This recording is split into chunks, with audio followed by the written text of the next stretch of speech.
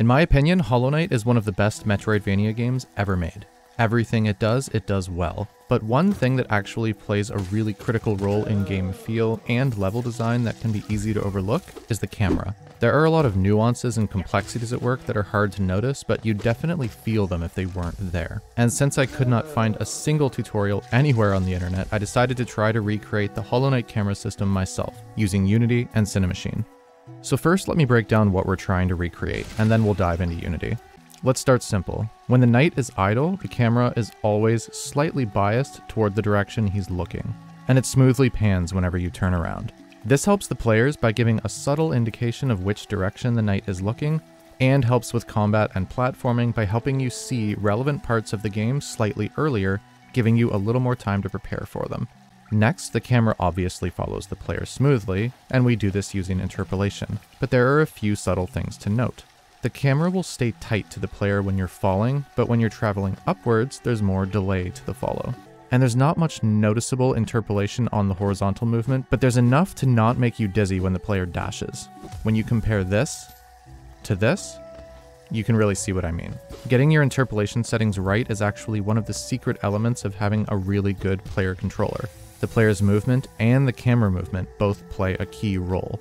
I literally never noticed this when playing the game, but the camera actually has ledge detection. If you are able or meant to fall off a ledge and travel down, the camera will pan down slightly, giving a subtle nod to the player to let them know, yes, you are meant to go down there. It's a way of telling the player where to go without actually telling them where to go.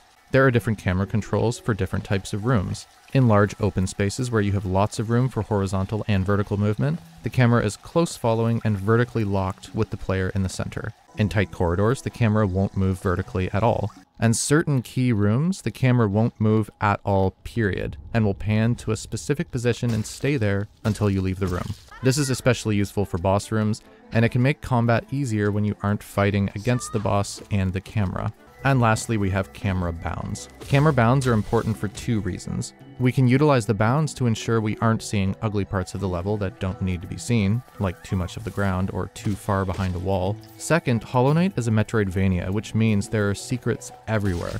And you do not want a secret room or hidden treasure to be given away because your camera allowed the player to see behind a breakable wall. Alright, so we are going to accomplish all of these things using a Cinemachine camera system in Unity.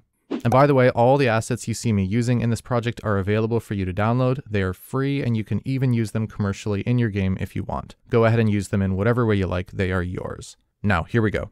I want to handle the camera panning in the direction that the player is facing first. Make sure you have Cinemachine installed. You can search for it in the package manager. And set up a new 2D camera, and go ahead and drag your player into the follow slot. I did a lot of testing for decent framing transposer settings, and I really liked these, so go ahead and change yours to these as well, but let me know if you find settings that you like better down in the comments. One thing that's important to note is how my player turns around. One common way to turn your player around is to flip the X on the sprite renderer. I don't do that. Another common way is to flip the scale on the X to negative to get him to turn around. I don't do that either. I flip my player by rotating the Y axis by 180 degrees. Here's the code for that. And these are called in fixed update if we are detecting movement. I usually see this done in update, but I find you can have minor physics hiccups if you are using a rigid body for gravity and you don't put this in fixed update, if you are turning your player by rotating him on the y-axis. The reason I turn my player this way is because it actually flips the player's transform.right, which is great because the tracked object offset respects the facing direction of your player. So we are going to set this to 1. And right away we can see that this is giving that slight bias that we want. But there's a problem. Doing it this way snaps our offset instantly in one frame when we turn around, and I find it just a little bit jarring, especially in the air. And the damping helps, but we can do better. And we could lerp our player's facing direction slowly on the Y, but this forces us to use a Paper Mario effect that I really don't want. So instead, we are going to create an empty game object, but do not make it a child of the player because that will give us the exact same problem. Instead, let's create a script to manually make this object follow our player's movement. We'll set up a bool to track the facing direction of this empty object and create a coroutine to lerp the rotation of the Y smoothly over time. You could add additional control to this by adding an animation curve, but I've covered that at length in previous tutorials of mine, so I'm not going to do that here. And we'll call this coroutine method from within the player script where we make the player turn around. Don't forget to assign your inspector elements. Set that new object to the follow slot, and there you go. It doesn't snap anymore. Now it just smoothly travels from one side to the other. One thing though is there's actually a much easier way to do this, and that's using a tweening library. I really hate tutorials that rely exclusively on third-party add-ons, so I'll only show this once, and we'll do everything from scratch going forward, but honestly, I use lean tween in many of my projects, and you can accomplish everything we just did with the coroutine with this one line of code, except it's actually better because it has easing built right in. So we could say set ease in out sign, and now the camera will turn around based on this graph. Here's a list of all the built-in curves you can use for smoothing with a tweening library. All right, moving on. Next, let's handle all the general camera follow interpolation. And we've already covered most of that with our Cinemachine settings, but there's one thing I'd like to add. Making the damping high when our player is moving upwards and tight when our player is falling. Because you can see that when we're falling, we can't see too far below our player, which isn't really fair if there's an enemy waiting right below us. We need space to see that. You'll want an empty that holds your cameras because Cinemachine is built to use multiple cameras. Having one super camera that does everything makes some weird OCD part of my brain happy, but if you're using Cinemachine, then you'll have a much easier time if you drop that mindset. We are going to be using multiple cameras. On our parent object, let's add a script called Camera Manager and make it a singleton since there will only ever be one, and this will just make it easier to call public methods from this class. We'll need variables for a coroutine, 3 floats to control our distance and time of the camera pan, 2 bools to track our states, our Cinemachine framing transposer,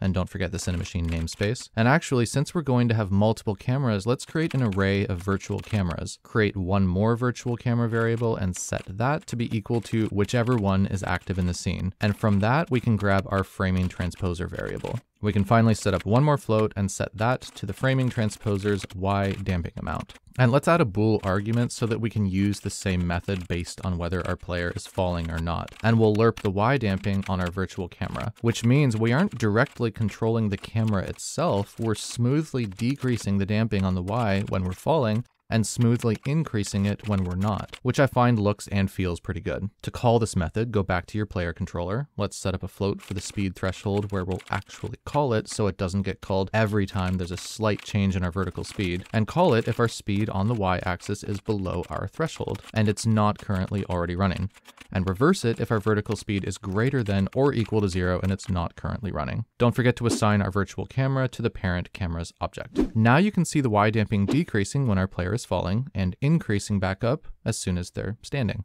And also when we fall, we can see a lot more space below us as well, which is awesome. Let's handle camera bounds next. To do that, let's add a Cinemachine Confiner 2D extension to our virtual camera. Now you'll need a Collider 2D for the bounding shape. Most resources online will tell you to use a Polygon Collider 2D, and you can absolutely do that. You can fit it around your rooms, make sure it's a trigger so it doesn't affect your player, and assign it. One clean collider. The problem is, I hate Polygon colliders.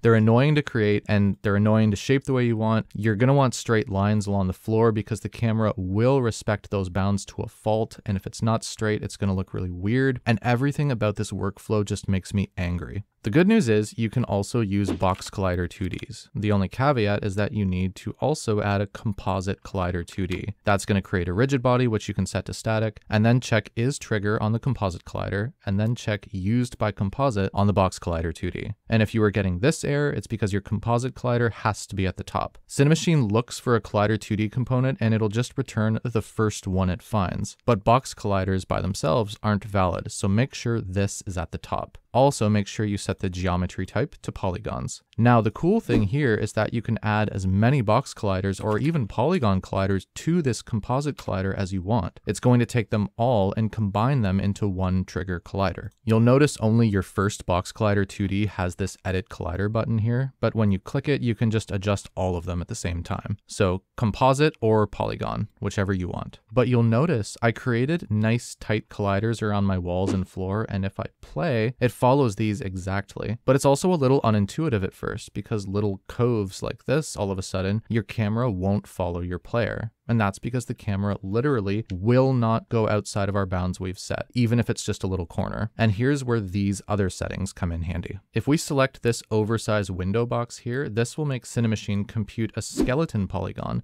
so that it can handle cases where the camera window size is larger than little areas like this that are tightly confined. This is really expensive computationally, so you might not want to use this, but I do use it in my games. To help with resources, you can enter your camera's largest orthographic setting you allow it to have. We're recreating Hollow Knight's camera here, which never zooms in or out, so we can just set our orthographic size here. If you are using a perspective camera, I'm honestly not sure what number should go here, but let me know in the comments down below if you know the answer to that. And we can control the amount of damping here.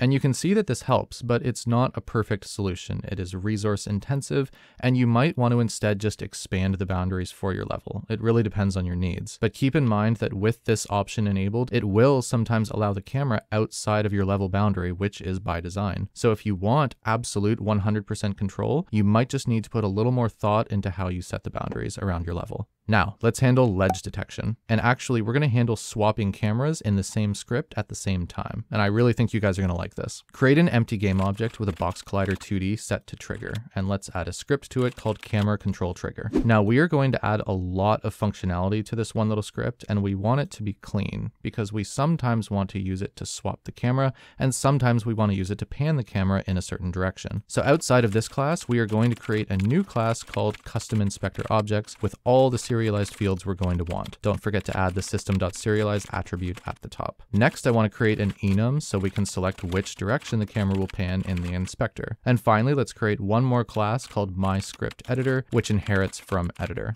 Make sure you are using the Unity editor namespace. First, we'll set the target to our main class at the top, and then use the onInspectorGUI method, which is a built-in Unity method for creating custom inspector elements. So what I want is if this bool is checked in the inspector, then I want these two variables to actually show up in the inspector. And if this is checked in the inspector, then these three variables are going to show up. Don't forget to create a public variable for the custom inspector objects class in the top class. So first we'll draw the default inspector, and then if our swapped camera is checked, we'll create two new serialized fields of type Cinemachine virtual camera. And if that's not an option for you, then add the using Cinemachine namespace at the top. And if pan camera on contact is checked, we'll create three new serialized fields, one for our enum and two for our floats. And finally, we need to check if the GUI has changed, meaning did we select any of these bools in the inspector? And if we did, then use the setDirty method. If we don't call this, then each time you hit play on your game, the objects you assign in the inspector are going to reset, which we don't want. Now we have some nice custom inspector elements. They don't do anything yet, but this is going to help keep those triggers nice and clean so that we don't have unwanted stuff in the inspector that we're not going to use. Not sure why, but I had to play the game once to get this message to go away, but it was fine after that. Make sure you set your player tag to player. And finally, go back in, grab our collider reference from this game object and create an onTriggerEnterTwoD and onTriggerExitTwoD function. If the pan camera on contact bool is checked, we're going to pan the camera when we enter the collider and when we exit the collider. And you'll see this working soon. Let's create the actual panning methods in the camera manager script. You'll need some new variables at the top, and then we'll actually create the pan camera method. You can keep the parameters the same in both methods. I just prefer calling public methods instead of calling coroutines because it's easier. So we'll just pass in the arguments from one to the other. And again, we'll use the bool argument to determine whether or not the camera needs to pan back to its normal level or not, so that we don't need to build two different functions. If we are handling the actual camera pan, then we'll set the direction and distance based on our enum that we set up. Otherwise, if we're returning to the beginning, we'll set the direction and distance back to what they were at the start. Then we'll pan the camera in whatever direction it needs to go by lerping our tracked object offset. Go back to our camera control trigger script and call the actual pan camera method. Let's make this object a prefab. So we can see if we enter the box, it pans in the direction we set in the inspector. And as soon as we exit the box, either here or here, it'll go back to normal. But now as we approach this ledge, it's pretty obvious based on the camera movement that it is indeed safe for us to fall down. Now to handle swapping cameras. Go back to our camera manager script, and this one's not going to be too bad. You can extend the functionality if you want, but I'm only ever going to be swapping cameras based on my level design when you are moving through rooms horizontally, either left or right.